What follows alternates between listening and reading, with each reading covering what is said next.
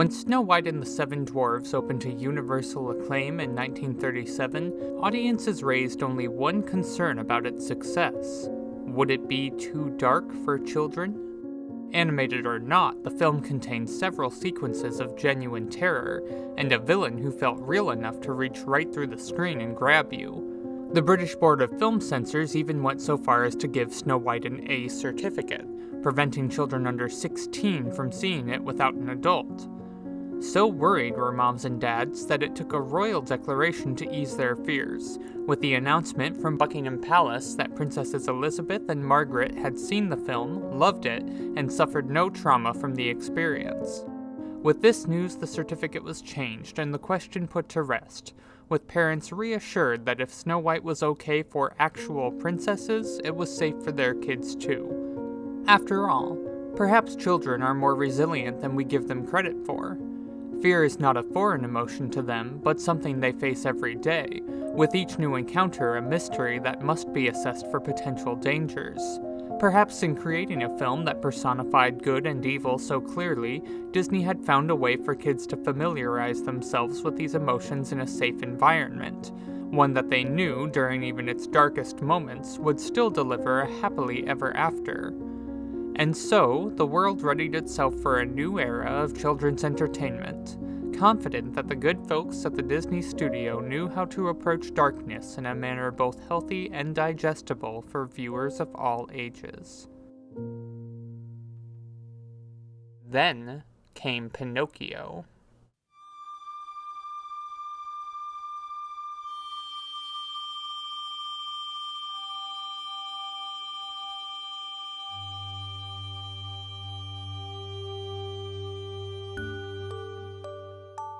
Pinocchio has two claims to fame in the Disney canon.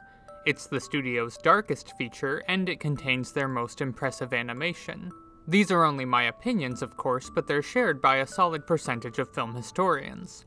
At least in terms of quantity, there's never been an animated feature so packed with breathtaking visuals as Pinocchio.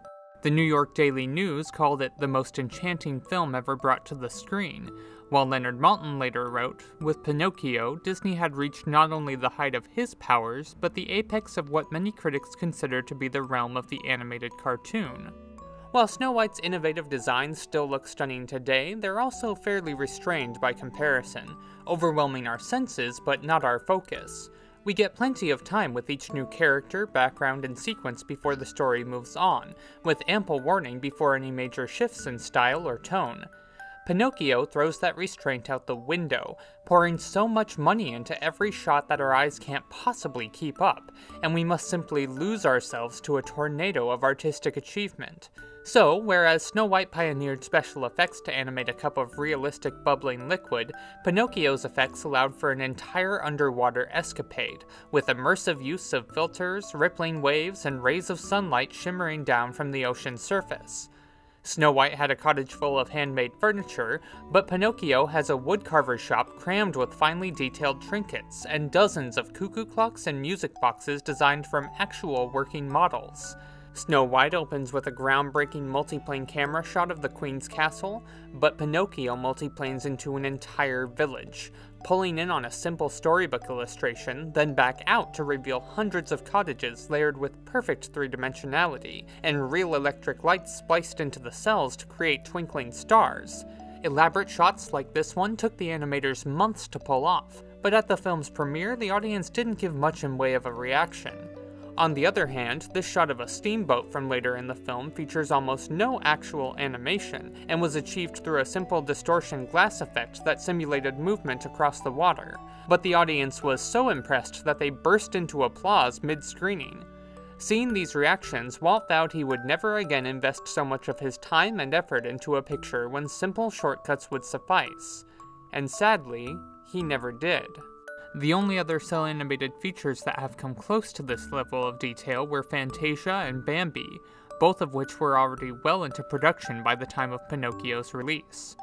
All three films were commercial failures, hurt by having their European box office cut off during World War II, but more so by their own ambition, with so much blood, sweat, and tears mixed in with the ink and paint that there was no possible way for them to recoup their losses. Only Dumbo, rushed out on the cheap between the larger productions, managed to turn a slim profit. But by 1943, the budget had run dry, and Disney would spend the rest of the decade slowly rebuilding funds by packaging together cartoon shorts in place of features. But those first 5 films stand as a golden age of animation that, in my mind, will never be equaled. While the studio would find other ways to evolve in years to come, animation itself would never see another creative phase like this one, with the best artists from across the globe flocking to Hyperion Avenue to be part of Disney's visionary masterpieces. It was a melting pot of imagination that soon boiled over, and the art form ceased to grow, at least in the way Walt had intended. He found himself losing interest in cartoons, passing off more and more responsibility to his staff, and would never again assume full creative leadership of an animated feature. But we'll talk about that more in later videos. For now, let's take a look at what made Pinocchio so special.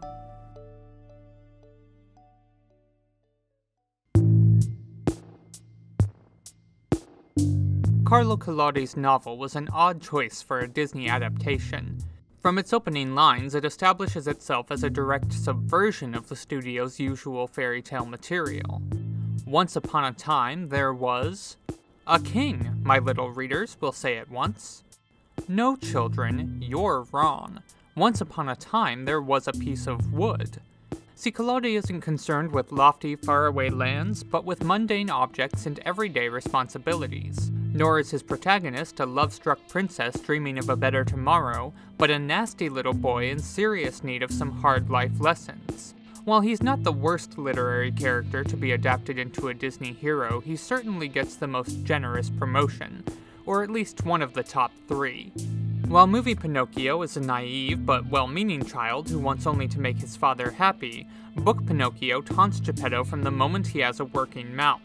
He then kicks him and runs away, has him falsely arrested for child abuse, runs home to eat all his food, and, upon meeting a kindly cricket who offers him advice, smashes it to death with a hammer.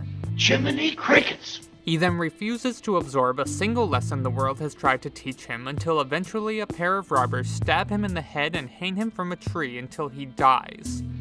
The end. Seriously. The last lines of the original story are a graphic description of our hero kicking and asphyxiating as the life slowly leaves his body. It was only after readers demanded more that Collodi resurrected Pinocchio and gave him the happy ending we now know, but even then it remains a hideous little fable. Disney's first step was to sand down the edges, starting with the boy himself. After several failed attempts to breathe life into the spindly wooden toy of Collodi's description, Walt threw out months of work and had his team start from scratch with a completely new design. Animator Milt Kahl had revamped the character by drawing him as a human child first, and then adding on puppet joints and appendages, and the result was so much more appealing that Disney hired a new voice actor and reworked the script around their now highly sympathetic hero. Not everyone loved the change, particularly Italian audiences, who felt it fundamentally misunderstood the point of the character. As Russell Merritt put it in his essay, Disney's Byzantine Lumber Number, Collodi's apologists note that in Disney's design, Pinocchio loses the original's bite, his casual cruelty, his endless capacity for self-pity, and his arrogance. In its place, Disney has substituted a familiar American type, the sweet, well-intentioned infant incapable of anger or malice. The prodigal son has been traded for the innocent abroad. Well, you can't please everybody. But generally, the move is regarded as one of the smartest in Disney's history, and catapulted young Kahl into the top ranks of Disney animators. Though depending on whom you ask, a large part of the credit should also go to Bianca Majoli, the first woman hired to the story department, who was the only one who could read the book in its original Italian, and encouraged Walt from the beginning that Pinocchio needed a much gentler design, but saw not a hint of recognition once the change was made. Remember her name, by the way, that's not the last time she'll come up on this channel. Cricket's the name. Jiminy Cricket. The ill-fated cricket also lost any recognizable insect features and instead saw his part expanded into the first narrator and first sidekick in the Disney canon. Aided by the crooning vocals and ad-libbed one-liners of Cliff Edwards, Jiminy Cricket would become one of Disney's proudest achievements, and a go-to studio mascot second only to Mickey Mouse. Part of this is due to his iconic performance of When You Wish Upon a Star, but it's likely he would have assumed this role even without the song, given how much warmth and personality he injects into the film. He'd go on to host Fun and Fancy Free in 1947, along with numerous sing-along tapes and educational films whenever Disney found himself in need of an MC. I'd even argue that he's a better fit for the job than Mickey, as he's got that Kermit the Frog-style mix of affection and begrudging responsibility that makes him feel like the true ringleader of the Disney gang. Incidentally, this is exactly what Jim Henson had in mind when he opened the first Muppet movie with Kermit singing a ballad whose lyrics directly call back to those sung by Jiminy Cricket.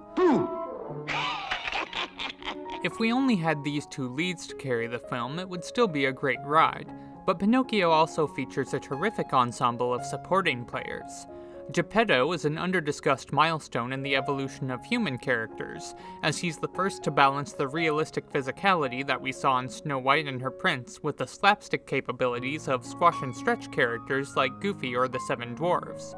Notice that he can move with increased speed and weightlessness as the scene demands, but still always remains believable as an elderly human male, with brittle posture, 5 fingers on each hand, and an underplayed naturalism to his line readings that elevates his comedy to a whole new level. Oh, Figaro.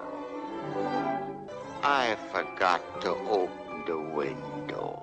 Alright, here comes my hottest take of the video. You ready for it? Figaro is the best Disney cat.